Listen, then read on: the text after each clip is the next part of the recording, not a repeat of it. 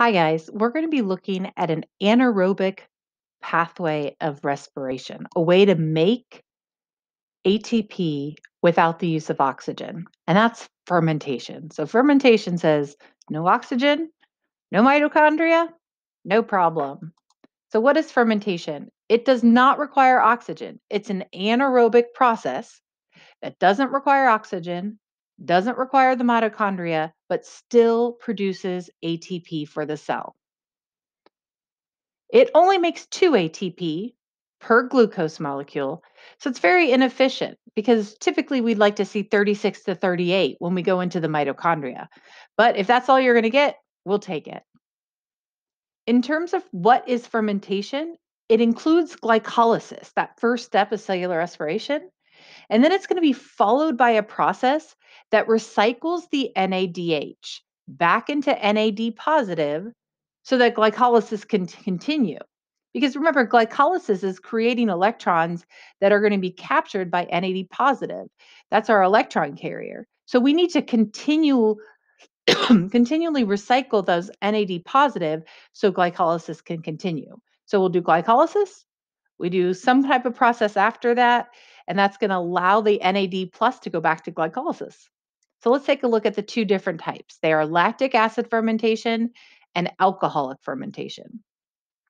In lactic acid fermentation, it allows glycolysis to continue by producing lactic acid after glycolysis happens. So it takes that pyruvic acid and it breaks it into lactic acid. Now, this allows that NADH to be recycled back into NAD positive, which is going to allow glycolysis to continue to give us 2 ATP. But that lactic acid, this is why you might get sore or feel that burning sensation when you're running or doing exercise, because that lactic acid is building up in your muscles. So this is inefficient, and it also really can only go for a short period of time, which is why eventually you need to breathe again and get oxygen back into your system so you can use aerobics like cellular respiration. The other type of fermentation is alcoholic fermentation. And this would be done by maybe yeast for the production of alcohol or even to bake bread. And this again is going to allow glycolysis to continue, but in this case, it takes that pyruvic acid and it breaks it down into ethanol alcohol. And so that alcohol is the product of alcoholic fermentation. And again, that NADH is going to be recycled back to NAD positive so glycolysis can continue.